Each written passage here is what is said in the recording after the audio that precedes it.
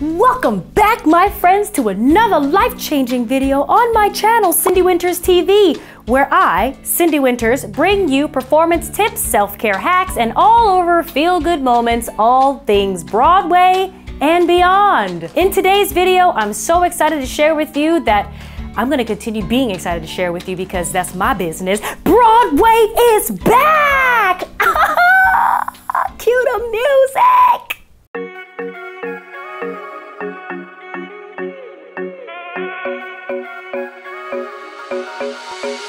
So as we get ourselves ready, Broadway conditioned to sit back in our chairs, wear our mask, watch a 2.5-hour show, we need to make sure that we have a list of things to do when Broadway is back. Number one, listen, Broadway's back, but we still need to find cheap tickets.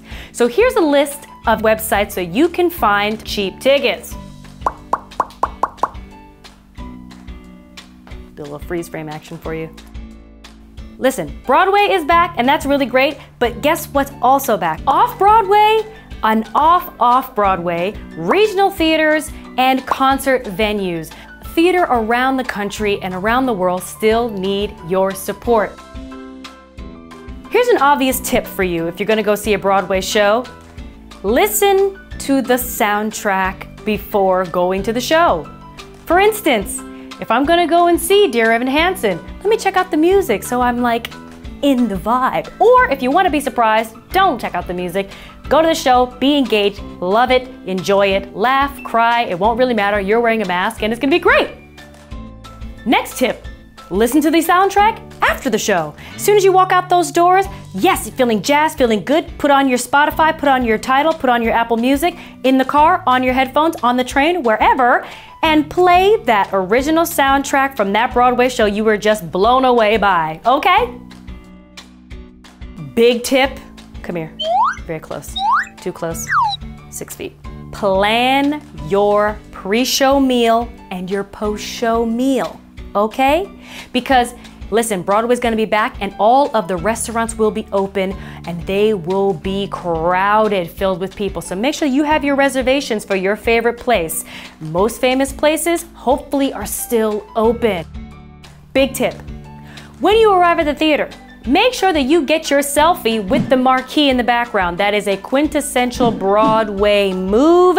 If you don't post a video of you with the marquee, it didn't happen. Okay, make sure you tag that show and make sure you share with your friends how great of a time you had by watching that show. But first, take that picture, that selfie. Can we insert there the picture of me and you in front of the Hamilton? 100%. Look, there's Amy in New York.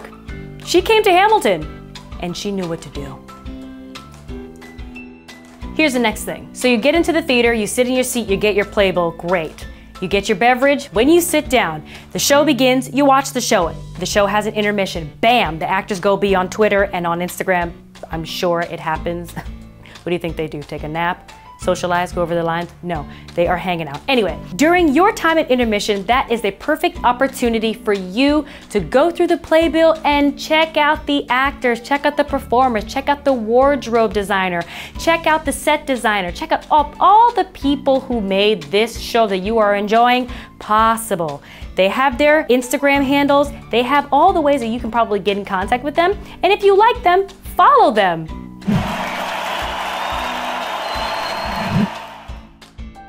This is the biggest thing that makes Broadway Broadway, and you need to pay attention to this because if you don't do this, you will be regretting this for the rest of your days.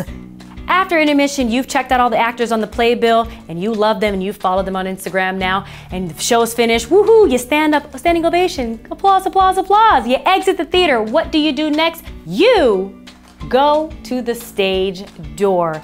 That is a great opportunity for you to meet any of the actors that just wowed your spirit. The greatest thing about Broadway and what makes it so special is that you actually get the opportunity to meet the people who tell those stories. It is one of the greatest things that I loved doing as a Broadway audience member, and as an actor and performer, my favorite thing is to meet the audience. So please be there for us to see you. We're getting close to the end, so I just want to share this with you. You've seen the show, you got your meal, looked at your playbill, went to the stage door, took a picture in front of the marquee. Now you post and share with your friends on your social media about how much you love the show, what you thought about the show. Sometimes you might not have loved it. Sometimes you might want to share your thoughts. That's okay. Do it. Talk about it, because Broadway needs your voices to remind folks that we're still here, okay? That we are still jamming. And last but not least, if after you've done all those things, go ahead and see the show again if you need to.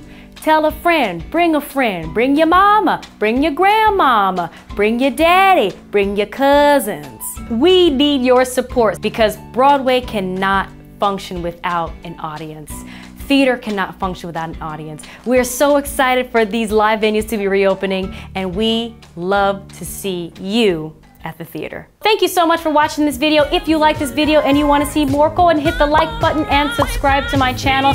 Your viewer hours really help me monetize. I'm gonna be honest with you. Until then, stay well, stay woke, stay safe.